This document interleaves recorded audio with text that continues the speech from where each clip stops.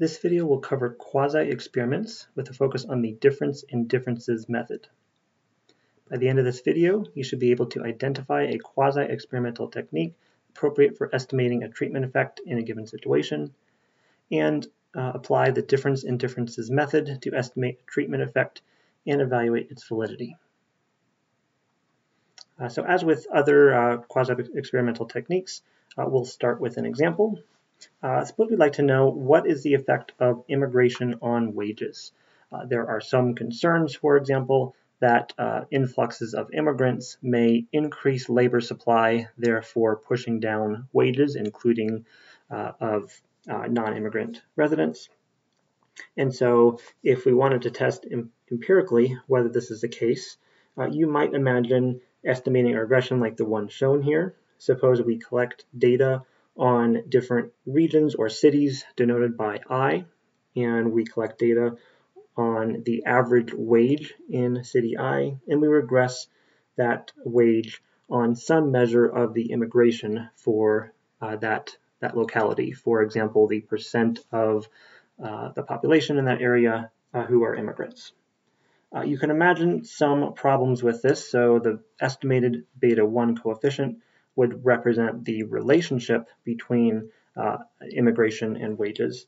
However, there are probably omitted variables here. So for example, perhaps regions near borders, near national borders, could get more immigrants, but they could also have different economic conditions for some other reason. And so we should be reluctant to attribute the estimated beta 1 coefficient to the impact of immigration on wages. So one solution comes from an observation that economist David Card made. In 1980, there was a large influx of Cuban immigrants who entered Miami, Florida in an event known as the Mariel Boat Lift. After the sudden influx of immigrants, there was a temporary lift in immigration restrictions, and therefore there were many more immigrants in the Miami, Florida area shortly after that event. So David Card, using this observation, calculated what's called the difference in differences. And in doing that calculation, he was looking at what happened both after and before this boat lift, this event which caused this influx of immigrants. But he also drew a comparison between Miami and other cities. And so perhaps the name difference and differences may sound familiar from other work you've done, but notice that there are also two different differences that we are talking about, after versus before, and Miami versus other cities. So to go into more detail on this quasi-experimental technique, difference and differences, first note that we need to be observing two different differences. So in this case, we are observing some event, namely this boat lift, and we are observing what happened both before and after that event. But we are also observing what happened in what we might think of as a treatment location, in this case Miami, Florida, and a control location. And David Card used data on other cities that may be considered comparable to Miami. So to implement the difference and differences approach, we're going to estimate a regression model that looks like what you see here. So just to go through the pieces, Y is some relevant outcome variable. So recall that we were interested in wages of a particular region or city. X is going to be a dummy variable. So it is equal to 1 if the area is what we might consider the treatment. So in this case, Miami, Florida is what we might think of as the treatment group. They're the area where this boat lift introduced many new immigrants. X would be equal to 0 if the observation represented some other city. The variable D is another dummy variable, and it is going to be equal to 1 if it is an observation which is after the event of interest. So the event of interest, of course, is this Mariel Boat Lift in 1980. So if we had an observation that was after 1980, regardless of which city you were in, D would be equal to 1. If it was before 1980, D would be equal to 0. So astute observers may note that we essentially have both an entity and a time dimension to the data here, and so you might prefer to think of this as a panel data set and adjust the subscript appropriately to have both an I and a T subscript. We're going to abstract from that now, both so we don't worry about that, and because difference in differences doesn't necessarily have to have a time dimension, but you could certainly rewrite this equation if desired. The final variable in this regression, final independent variable, is the interaction term. So it is simply the product of the x and the d variables. And of course, that will be another dummy variable since we have two dummy variables as the independent variables. So you will likely recognize this type of regression since we have two dummy variables and an interaction variable.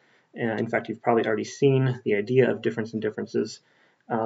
We will do a quick review of ways to think about the estimated coefficients in this regression model, but we'll also hopefully come up with a new interpretation of that difference in differences that may help us to understand why this would be a good method to estimate a causal effect. Okay, so in this table, we are going to consider the predicted value of the outcome, so in this case a predicted wage, for 4 different groups, and those 4 groups are going to be defined by either being in Miami or being in some other city. This is these are the control cities, and also looking both before the boat lift happened and after the boat lift happened.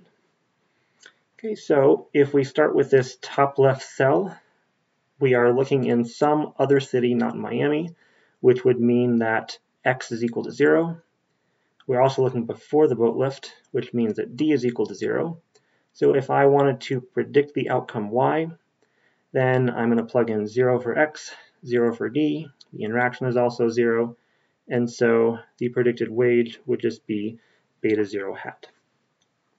If I were to look in Miami before the boat lift, you would notice that the treatment x is equal to 1, but d is still equal to 0 because we're before the boat lift. The interaction is again 0, and so I would be left with beta 0 hat plus beta 1 hat, because beta 1 hat is multiplied by x equals 1. The others are multiplied by 0.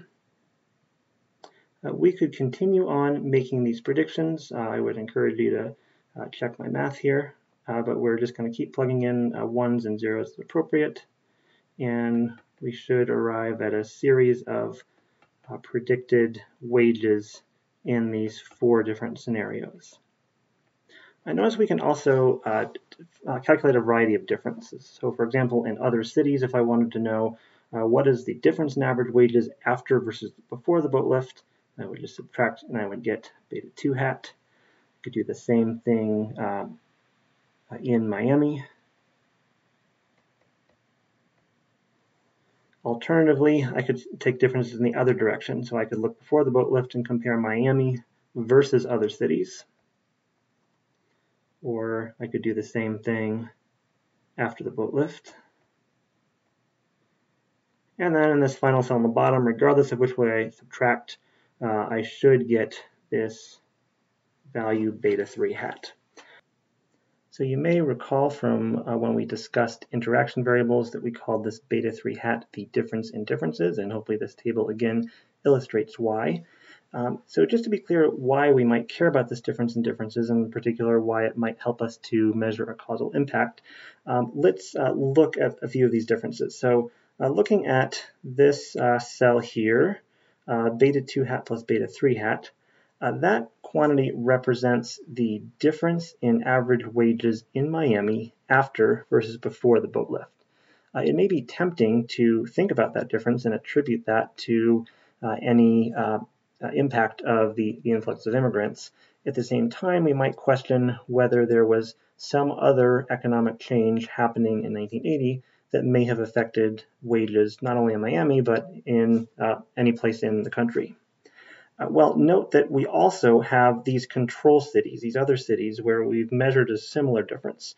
So this beta 2 hat represents the difference in average wages in these other cities after versus before the boat lift, even though the boat lift didn't occur in those other cities.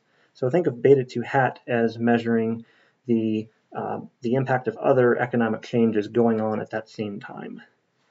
Well, by measuring this difference in differences, beta 3 hat, we're essentially looking in Miami and asking what happened to wages after the boat lift in Miami, after versus before, but then we're subtracting off this beta 2 hat, which tells us how wages change in other cities. And so if we're willing to assume that without the boat lift, Miami would have had changes in wages comparable to the changes we observed in other cities, then that would leave this beta 3 hat, this difference in differences, to reflect just the causal impact of this influx of immigrants.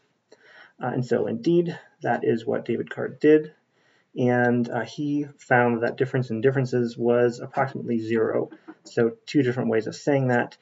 First, he found that the wage change after versus the boat lift in Miami was about the same as that wage change in other cities. Or if we believe this assumption, that Miami would have been quite similar to these other cities if it weren't for the boat lift, then Card's results suggest that the influx of immigrants had virtually no impact on wages.